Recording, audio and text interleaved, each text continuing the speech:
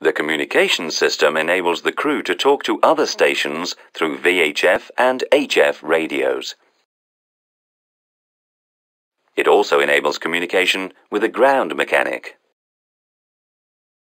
There are two communication systems from the cockpit to the cabin. The passenger address (PA) system for passenger announcements, and the cabin interphone system to talk to a cabin attendant.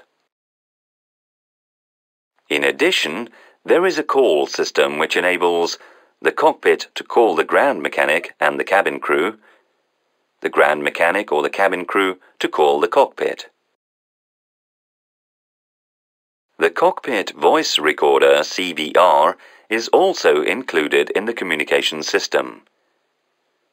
Note, the evacuation command system, which is also part of the communication system, will be discussed in the cabin presentation. Control of all radio communications is achieved through radio management panels, RMPs, and audio control panels, ACPs. Let's start with the RMPs. There are two RMPs located on the center pedestal, and an optional third one on the overhead panel. They are used to tune all radios. Note, RMP 1 and 2 can also be used as backup for nav aid tuning in case of failure of both FMGCs. See ATA 34 navigation chapter. We will now look at the different controls and indications of the RMP.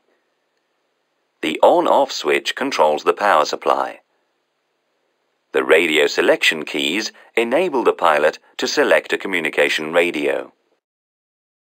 The active window displays the active frequency of the selected radio. The standby STBY window displays the standby frequency. The dual rotary knob enables the pilot to change the standby frequency, the outer knob for the megahertz, and the inner knob for the decimals. The transfer key exchanges the standby and active frequencies. The standby navigation, standby nav keys, provide backup navigation tuning in the event of dual FMGS failure. These keys will be discussed in the navigation chapter.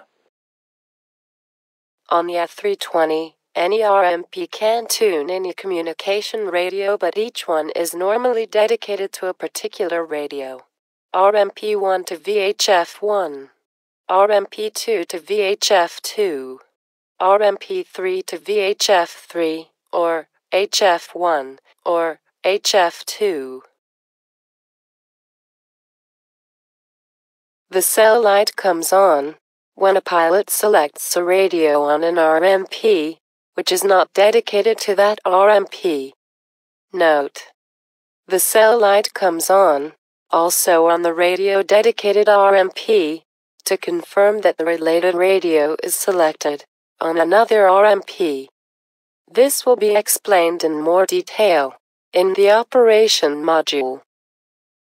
Note: also, depending on the version of the installed RMP, the cell light can be white, or as now, amber. Depending on the RMP version, a load key can be added as an option. This will be explained in more detail in the FANS course.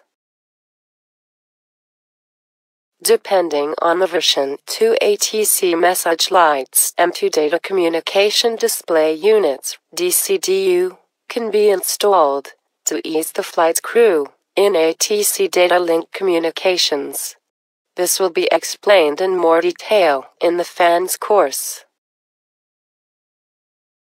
As we have seen, the RMPs tune the desired radio frequencies. Let's now look at the ACPs, which provide control of radio transmission and reception. There are three ACPs, each located next to one RMP, two on the center pedestal, a third one on the overhead panel. Let's look at the different controls of the ACP that can differ depending on the version of the installed ACP. The transmission keys enable you to select any radio or interphone system. A green light is on the selected key. Only one transmission key can be selected at a time. The call light flashes amber with a buzzer when the cell system detects a call on the applicable VHF or HF. The mech light flashes amber with a buzzer when a call is initiated by the ground mechanic. The ATT light flashes amber with a buzzer when a call is initiated from any flight attendant station through the cabin interphone system. The reset key stops any buzzer and extinguishes the flashing amber light related to any of these calls. Only on this associated installed ACP, the SAT call light flashes amber when the SATCOM system detects a call.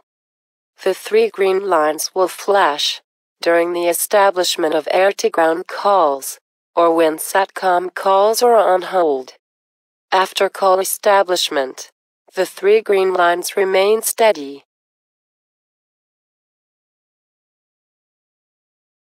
The reception knobs enable the pilot to select and adjust the volume of the following systems: communication radios, navigation aids, the interphone, the PA. When released out, the respective radio or interphone is selected. The knob illuminates white, and by rotating it, you can adjust the volume. Any number of selections can be made simultaneously. Any selected radio and/or interphone can be heard through loudspeakers. Each loudspeaker has its own separate volume control. The interphone radio INT-RAD switch is a 3-position switch. When in the INT position, the switch operates as a hot mic on either the boom sets or the oxygen masks. This position enables communication between cockpit crew members or between cockpit and a ground mechanic without PTT key action. When the switch is held in the radio position, it operates as a press-to-talk PTT on the selected transmission channel using the boom set or oxygen mask.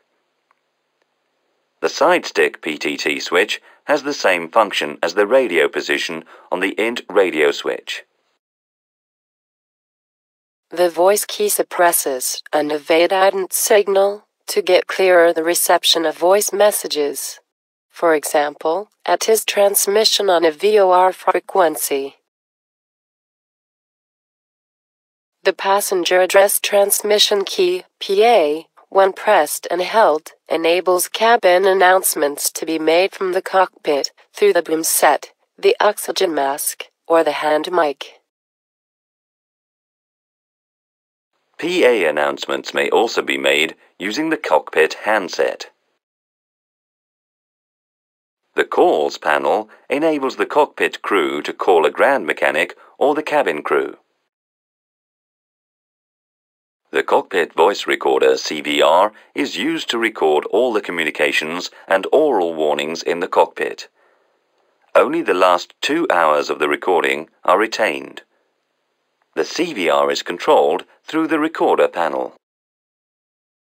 Let's now review some failure cases. On an RMP switched on, a blank display, with no lights on, indicate an RMP failure. There is no ECAM caution for this abnormal operation. You have to switch off this RMP and tune the radios with other RMPs. Let's study an example of an ACP failure.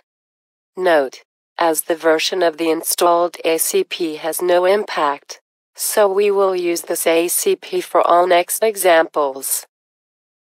In case of an ACP inoperative, you can recover audio control through the ACP3.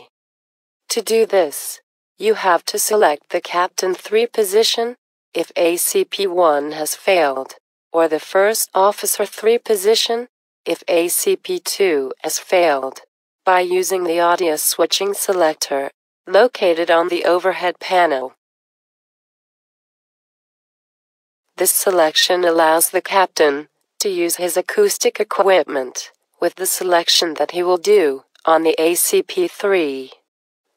Note: Audio 3 transferred memo appears to indicate that an audio switching selection has been made.